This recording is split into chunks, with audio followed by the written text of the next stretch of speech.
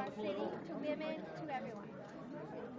How does the city move forward through this? It's one more apology after another. You know, we turned our backs on him. Council said we can't take him seriously. We don't, it's hard, but we're functioning and we're trying to stay focused. But he's not addressing the issue, and then he exacerbates the problems with comments like this that are so demeaning to women. Mayor Ford says he's getting help from professionals. He didn't want to elaborate on that. Is that a step in the right direction? He needs to duct tape himself in the meantime because it's unbelievable. Where does council go from here? What about tomorrow's meeting?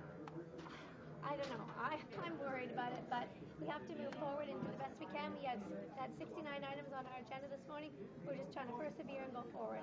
You're a mom, and you brought your mom here for Bring Your Kid to Work Day in grade 9, and you and your daughter expressed concern about Mayor Ford leading a group of grade 9 students through his office. As a mom, how do you explain what's going on here to your teenager?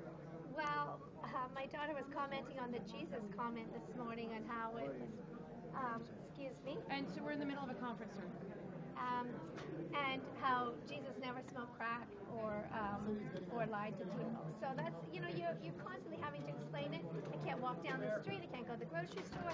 My kids, you have to explain it to everyone all the time.